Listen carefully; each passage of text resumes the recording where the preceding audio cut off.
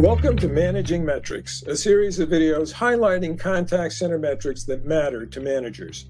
I'm Bruce Belfiore, CEO of BenchmarkPortal, here to talk to you about the differences between average speed of answer, or ASA, and average time in queue, also called average queue time. I know we have separate videos that focus on each of these metrics individually, which make many of the points contained in this video. However, we've been asked to create this video to clearly distinguish between these important voice channel performance metrics. This video is brought to you by BenchmarkPortal, the source for contact center training, certification, benchmarking, and consulting. If you like this video, please subscribe and hit the like button so you can keep receiving free educational content just like this. Okay, so let's define average speed of answer, or ASA. It's the average time it took for a call to be answered by an agent from the point when the caller first selected the option to speak to an agent. Your system takes all of these seconds together and divides by the number of calls actually answered by agents. This includes both calls that are directed to a queue and calls that go to agents who are immediately available and thus do not need to go to a queue. Now let's turn to average time in queue. This is the average amount of time callers wait in a queue from the moment they enter the queue after pushing the last interactive voice response prompt, if you have one, until the call is answered by an agent. An important point, this metric only applies to calls that are assigned to a queue due to the lack of immediate availability of an agent. I note that some systems, however, will assign all calls to a queue, if only for a split second, before directing the call to an available agent. Certain exclusions apply to both ASA and queue time. Neither of these include time spent routing callers or time callers spend interacting with the IVR. They also do not include abandoned calls, as these never reach an agent. Okay, so let's highlight the differences between the two metrics. This slide shows the difference in graphical terms. As you can see, ASA includes calls that slip right through to a waiting agent without ever entering into the queue system.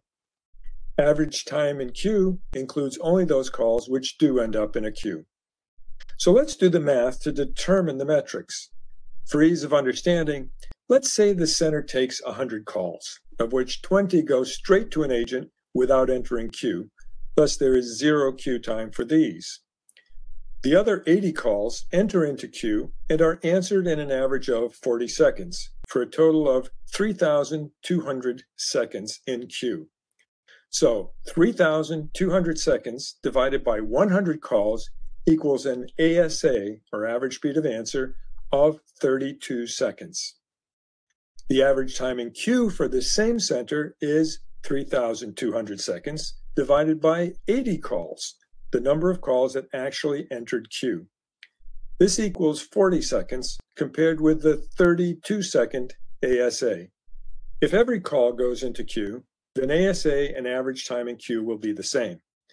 As noted earlier in this video, a few telephone systems force all calls to go into technical queue, if only for a fraction of a second. Average speed of answer and queue time are crucial metrics in call center management because they directly impact customer satisfaction and operational efficiency in the following ways. When customers call, they generally expect quick and efficient service. Long queue times and a high average speed of answer can lead to frustration and dissatisfaction. This can lead to abandoned calls, a negative impression of the company, or in worst cases, lost customers. Many call centers have specific SLAs that define the target times for answering calls and queue lengths. Failing to meet these SLAs can result in penalties, financial repercussions, or even the loss of contracts with clients. Long queue times can lead to burnout and dissatisfaction among call center agents. When agents are overburdened with excessive waiting times, their productivity may decrease and their job satisfaction may suffer, leading to higher turnover. Reducing ASA and queue time is a sign of an efficient call center. A well-managed call center should strive to improve its processes continuously, minimizing delays and maximizing agent productivity, which leads to cost savings and higher customer satisfaction. A few opportunities for improving ASA and queue time include ensuring your agents have responsive and seamless CRM and knowledge management tools that reduce handle time, making agents available to answer more incoming calls. Streamlining your current systems to improve agent speed in keying and screen navigation. Even an improvement of 10 to 15 seconds per call can have a big impact on resources needed over the course of a year.